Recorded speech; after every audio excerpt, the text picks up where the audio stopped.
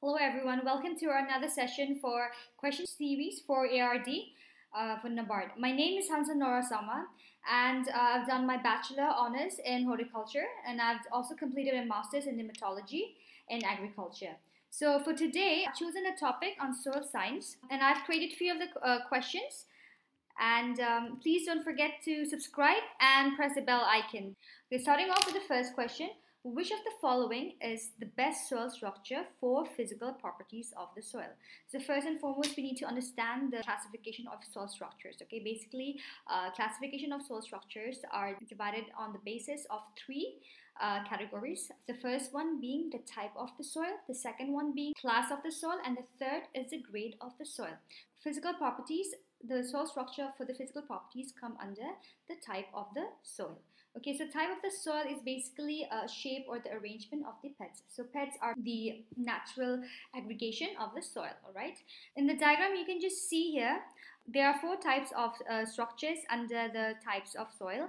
So the first one being plate-like, the second one is prism-like, the third one is block-like, fourth one is spheroidal or the spear-like.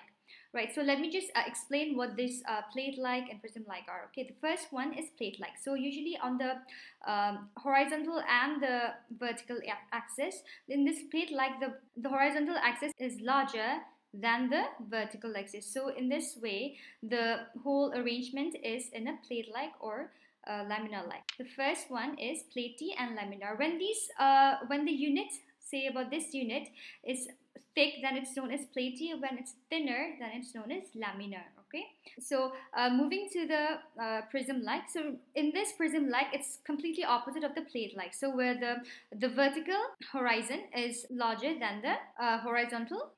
So in this way, which creates an image of a prism-like, is longer than the horizontal line. Okay. So under this also we have 2 types. The first one being the prismatic. The second one is columnar. Right. So in prismatic, the surface is usually flat and it can be more sharper. Okay. Whereas in the columnar, it's mostly rounded and it's not flat-like. All right. The length is about 1 to 10 centimeter in length, and it's usually found in arid or semi-arid areas. All right, and block-like, or further, this can be divided into angular blocky or subangular blocky. Usually in block-like, the 3 dimensions, they are same, and they are mostly confined to the subsoil. And the characteristics have much to do with the soil drainage, with the soil aeration, as well as the infiltration. The fourth one is spheroid or spear-like. Okay, it's also further divided into granular and crumbly. The soil is usually rounded or in spear in shape. They don't have not more than 2 centimeter in diameter. They have high organic matter. And so usually the infiltration or the percolation or water holding capacity, these are not really affected by the wetting of the soil. All right. So the main difference between the granular and the crumbly is that these are porous soil, but this granular is less porous than the crumbly. These two, this granular and crumbly, they're the most suitable for the crop production. So the answer for this, which of the following is the best soil structure for physical properties of the soil? The right answer for this is crumbly and granular. In this slide, I have just roughly described a few of the types of soil properties. And the first one is it resembles the cookies or the crumbs, and it's usually less than 0.5 in diameter. Commonly found in the surface horizon where the roots have been growing, right? And so we move on to the blocky. Under blocky, it is irregular blocks, and it's usually 1.5 to 5 centimeter in diameter. So don't forget to jot down the points, or maybe just keep a notepad beside you as you're watching this so that you don't miss out any important points. Okay. Okay, moving on. Prismatic again, it's of 2 types. Another one is prism-like, another one is columnar. So vertical columns of soil that might be number of centimeter long, so it's around like 10 to 10 centimeter, as I've explained before, and they're usually found in the lower horizons, alright? But in columnar, the vertical columns of the soil, they have a salt cap at the top, more or less rounded at the top, found in soils of arid climates. So these two are found in semi-arid and arid climates. In plate D, the thin flat plates of soil that lie horizontally, they are usually found in compacted soils. And the last one is single grain. Soil is broken into individual particles that do not stick together, and always they are accompanied a loose consistency and commonly found in sandy soils. So in the same way as I've discussed for the classification of soil, so for the class, it's mainly for the size of the pits. Okay, so in a way we can divide it into 5 classes as well, which is very fine, fine, medium, very coarse, and very coarse. On the basis of grade, we have structureless, weak structured, modern, and strong structured. Going to the next question, what is the diameter of the clay particle? The options are 0.02 to 0.2, B 0.2 to 2.0, C 0.02 to 0.02, D is less than 0.002. So in this picture down here, I've given 2 divisions by the USDA system as well as the International Soil Science Society. But for this particular question, I've chosen for ISSS system, alright? Okay, so as you can see, the category, we have clay, we have silt, we have fine sand and coarse sand. And we have another one called gravel as well, right? The first one is clay, which is less than 0.02 mm in size. The silt is 0.02 to 0.02. Fine sand is 0.2 to 0.2. 0.02 to 0.2. Coarse sand is 0.2 to 2. And gravel is more than 2. Alright. So the right answer for this would be number D. In this slide, I've given the pictures of different types of soil particles. And the first one is here is gravel. The second one is coarse sand. Okay, and here this is fine sand. And this one is silt and clay. The smallest size particle, it belongs to the clay category, which is about 0.002. Right? So the size of the soil particle is fairly important because it allows us to know the flow of the water and the water movement, as well as the water holding capacity of the soil as well.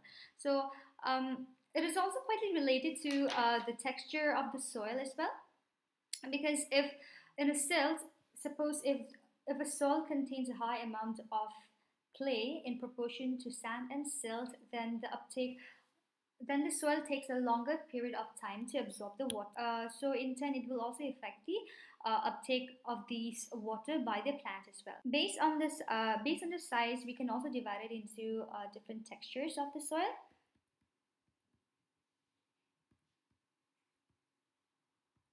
Right, and these textures of the soil, we have generally broadly about 12 textural classes, but there are only 3 major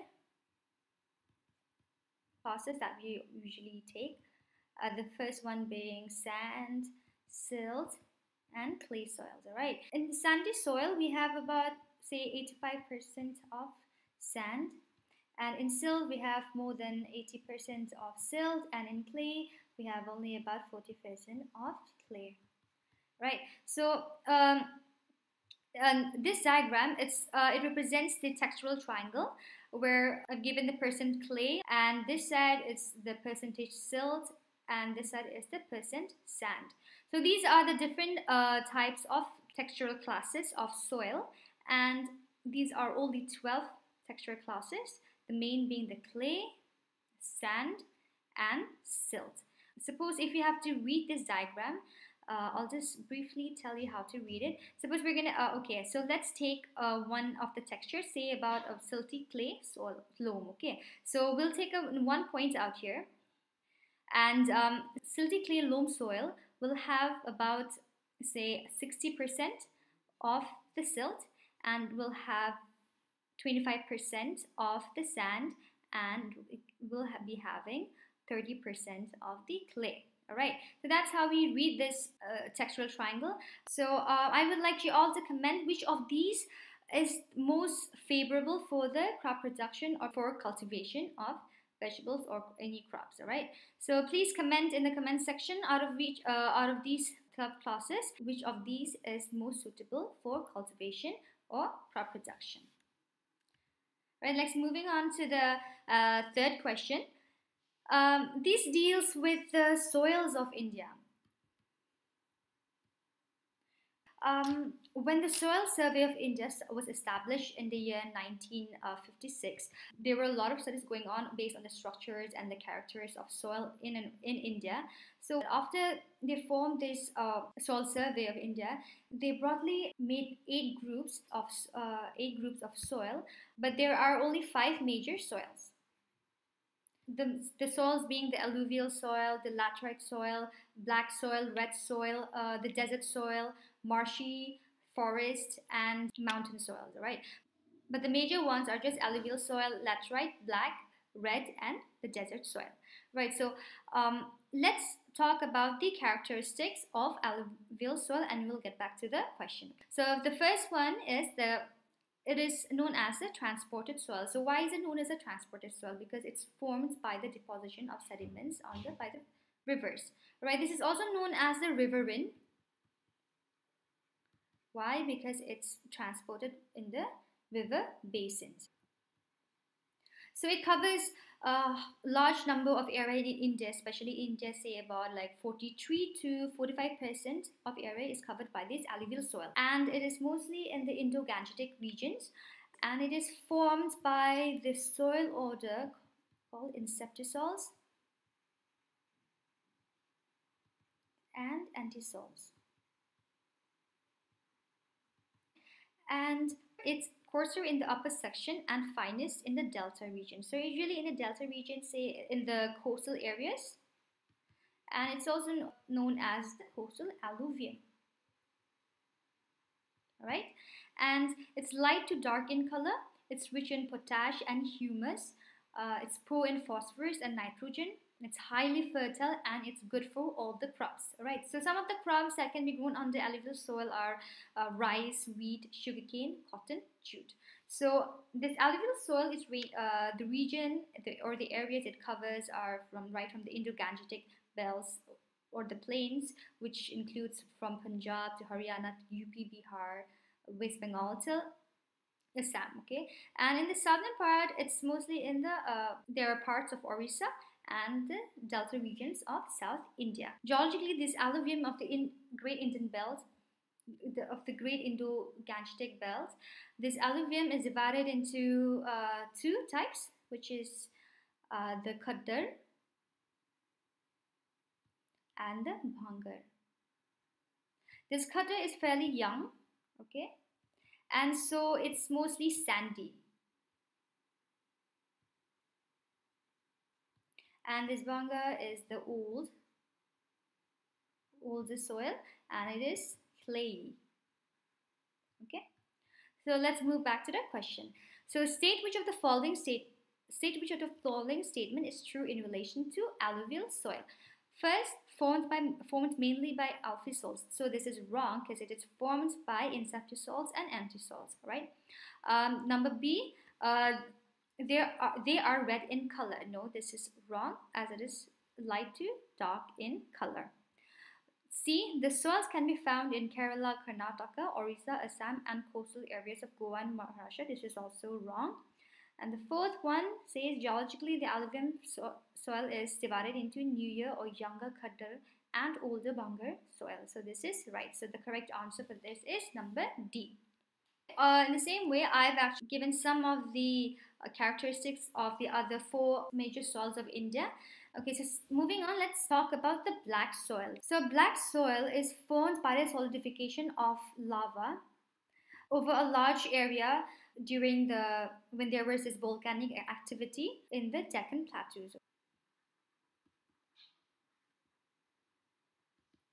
So this is also known as the Regur or the black cotton soil, right? So they are dark to gray in color and they are high in clay content as well, and they are highly moist retentive. It develops cracks in summer. It covers about 5.4 lakh square meter, so it'll be about like 11%. It covers the area of about 11% in India, and it's highly suitable for cotton production. And it's rich in iron, lime, calcium, magnesium, carbonates, and alumina. So it's poor in phosphorus, nitrogen, and some organic matters. All right, it's mostly found in Andhra Pradesh, in Madhya Pradesh, Maharashtra, in Karnataka, in Tamil Nadu, and Gujarat. Right.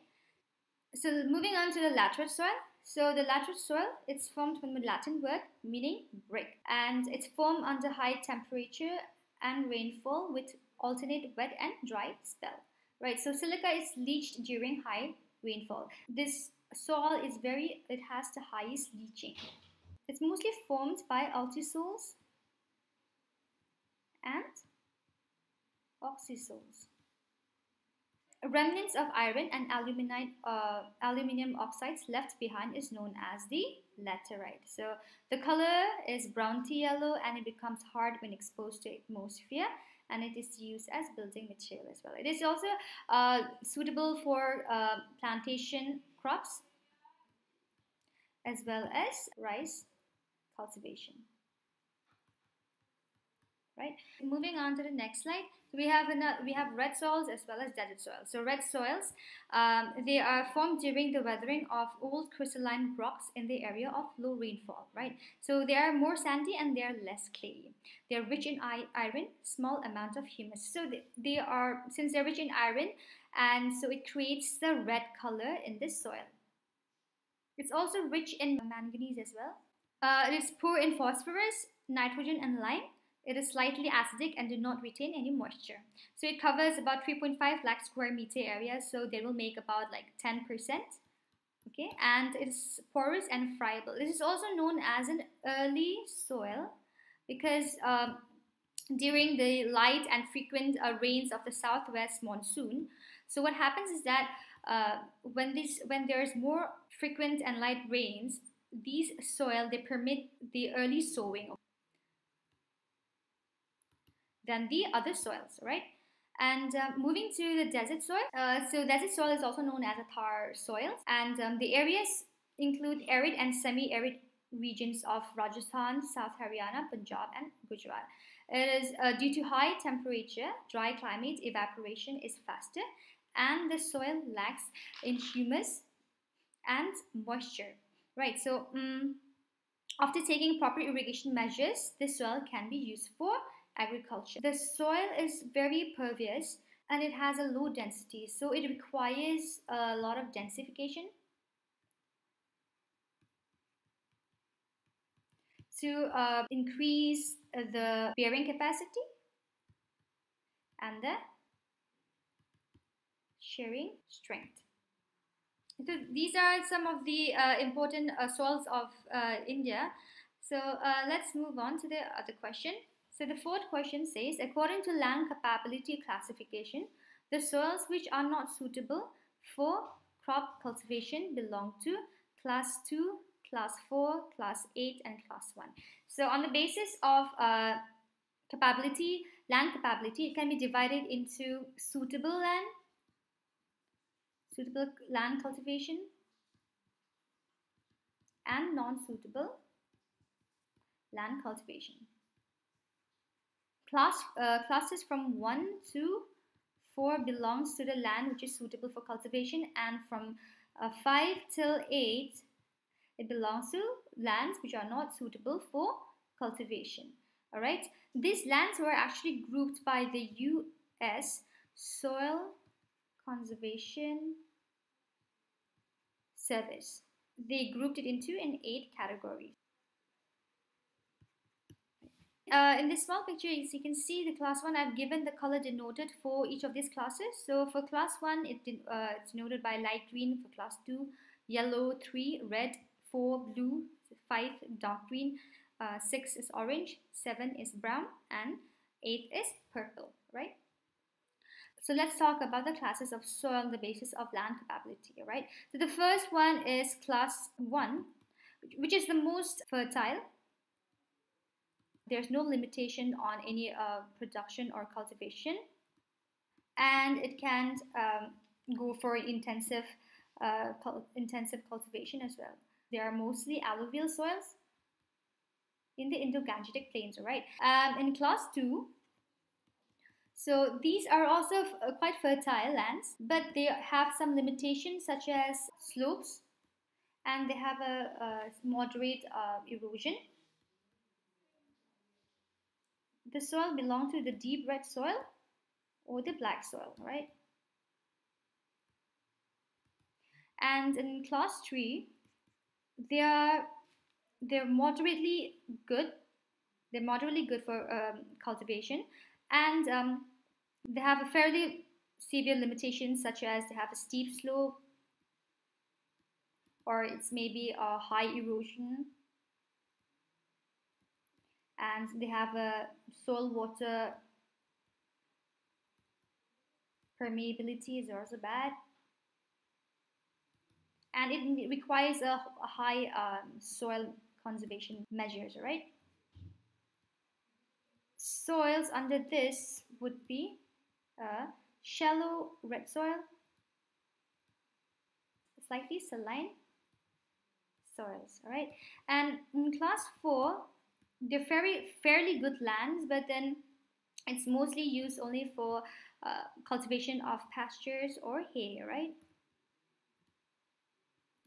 So the soils maybe are alkaline or saline soils. And from class 5 and onwards, these are the lands which are not good for the cultivation. So in class 5, it's fairly reliable for grazing, right, and for some forestry as well, but with no limitations, right? And in class 6, it's also fairly good for grazing and forestry, and but it has some limitations, right? Class 7, it mostly belongs to woodland or for wildlife, and class 8 is mostly used for aesthetic or watershed conservation.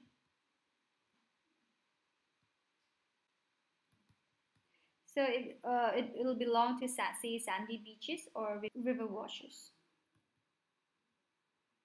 So the answer for this would be C, which is class 8. So moving on to the last question. The phenomenon slickensight is found in which of the soil? This question is on the basis of the orders of soil, all right? So we have 12 orders, and these orders are formed under the 7th approximation. These are formed by a person known as Dr. Guy D. Smith, who is also known as the father of soil science, right? And he, under his leadership, they formed this system, and it's based. And the main features of this system is there are 2 categories. The first one being the primary basis on which it is classified, and then the second one is the Latin or the Greek basis of nomenclature. Okay, so let us read the question again. The phenomenon sickle-site is found in which soil? The first one is inceptisol, the second one is vertisol, the C is gellisol, D sporosol. So the correct answer for this is vertisol. So let me just roughly explain to you why slickensight is related to vertisols, right? So vertisols, basically they have a high clay content, say roughly about more than 60% of clay. This type of the soil that is associated with it is fairly important as it defines the nature of the soil. It has a clay called montorrelite, and this soil is also called as expansion clay, all right? So it creates a shrinkage and swelling of the soil. So the shrink and swelling of the soil basically refers to the expansion and the contraction of the soil, right? Due to this clay content, there is a huge expansion when the soil is wet, and the soil contracts or shrinks when it's dried up. So this creates two diagnostic features of the soil, which give rises to these characteristics that is specifically for the vertisoils only, alright? As you can see in this picture, it gives two diagnostic features, the first one being the vertic horizon, and the second one is the slickened side horizon. So what happens due to this expansion and the contraction of these feature, it creates a huge crack, or the huge or wide crack in the upper zone. And in the slickened side, so slickened side is basically a clayey subsurface which have polished and grooved surface, all right? And there is a demarcation of the soils in this way, and these are mostly in a grooved types, and this is due to the swelling and shrinkage of the soil. In India, they are mostly found in the Deccan plateaus, where they are typically formed by the basic rocks known as the basals, and these are mostly found in the black soil, right, or black cotton soil, right? So this is explanation for these slickened side. To remember the 12 orders, there's a trick name for it. So it's named as Avagami house. So these are just the initials for all of these 12 orders, which will make it much more easier for you all to understand. So this is just a simplified key to understand the 12 orders with their specific characters. So the first one is soils with permafrost within 2 meters of the soil surface and is related to jelly soils. And when it's organic, when the organic matter is more than 20%, is histosols. And when we go to the acid forest soils with the subsurface accumulation of metal humus complexes, spotzosols. And the 4 soils formed in volcanic ash is also known as andisols. Intensely weathered soils of tropical and subtropical environments is oxysols. Clay soil with high shrink swell capacity, vertisols. And soils of arid environments with subsurface horizon development, aridisols. Strongly leached soils with subsurface clay accumulation of less than 35 base saturation is altisols, and grassland soils with high base saturation is known as mollisols. Moderately leached soil with subsurface clay accumulation of equal to or more than 35% base saturation is alphisols. And soil with weakly developed subsurface horizon is known as inceptisols. And this antisols, it doesn't really have any distinct characteristic features. All right. So I would like to ask one question. So which of these soil orders is also known as the potsols? All right. So please comment the answer in the comment section. And if you have any doubts or any queries, please don't forget to drop by the comment section. Well, that's all for today. I hope you've enjoyed this session, and please don't forget to subscribe and press the bell icon, and don't forget to hit the like button if you have liked the session. Well, thank you so much, and we'll meet for the next session.